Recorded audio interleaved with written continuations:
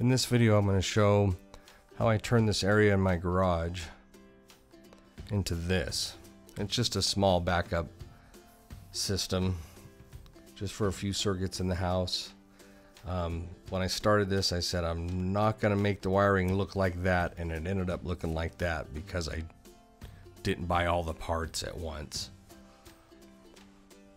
And in the future we'll get that cleaned up, but it works really well. So I went with some SOK batteries, and I'm going to repurpose these in the future, another video I have planned, and I'll do a 48 volt system for the backup. But here I'm just trying to gauge the length of the jumpers, how I want to make them.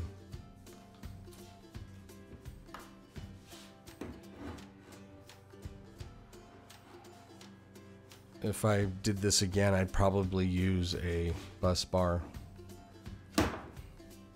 and SOK recommends a circuit breaker in between each battery going up to the bus bar. But I'm used to doing it this way, so that's how I did it on this one, and it turned out pretty good, works well. This is the crimper I was using back then.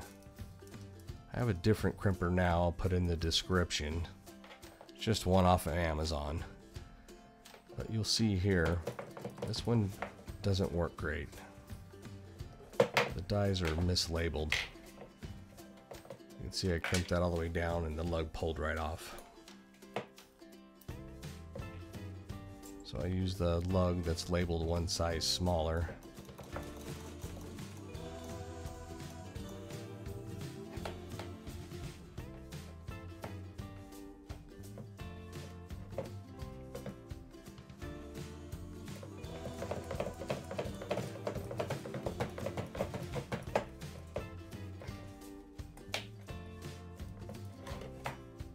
Now you can see it's on there good. Put some heat shrink on them. I like the Ryobi heat gun. I actually have two of them. I keep one at home and one at work. And you know, for small projects they work great. They do eat up batteries pretty fast, but I'm not doing any major manufacturing or anything, so they work great for heat shrink.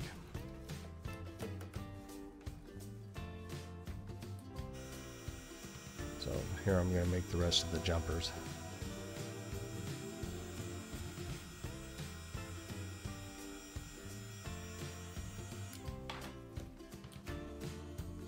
Now I went with the Xantrex. I'm just kind of used to working with them.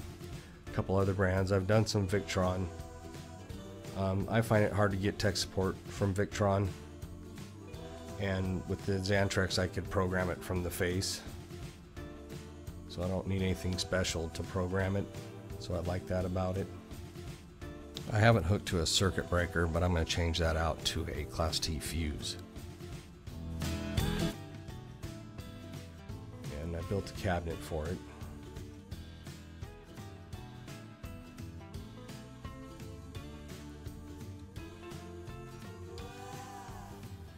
There, I've got the cabinet all painted. So if you can, please like and subscribe. There I put some cement board and started to reinstall everything. There's the fuse I changed it out to. And I've got a sub panel. So I'm really probably only going to do a couple circuits in the house, and I don't leave them permanent.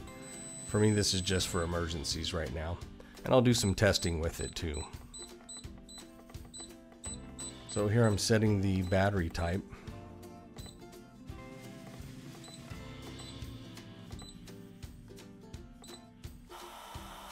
And this is not really going to be a how-to video, but just more of what I did, what I'm using, and how it turned out.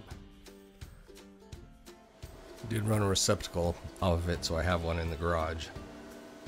So I can test right away with it, don't have to go through the sub panel. Got some info off of the Victron.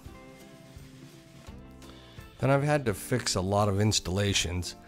I even had Battleborn send me some of their customers. The shunt wasn't reading correctly. I don't even think the customers understood what was going on, but I found in the installations they weren't hooking all of the negative loads and charging to the shunt. So most of the times they forget to put the solar there, they put it directly to the battery. So the shunt has no idea that the solar did any charging to the batteries, and it makes it hard for it to keep track of what's going on. So remember, everything has to go through the shunt. So here I'm running my refrigerator in my house off of the inverter, and we're checking the watts and the amps and the volts. I ran it for about 24 hours and it used about 60% I think of the battery, so I think I could probably get a couple days out of it if I'm just running the refrigerator. So that was just a quick summary of what I used. Xantrex inverter, SOK 100 amp hour batteries, Victron shunt, Victron solar controller, which in a future video I'll go over the solar portion of it. So thanks for watching.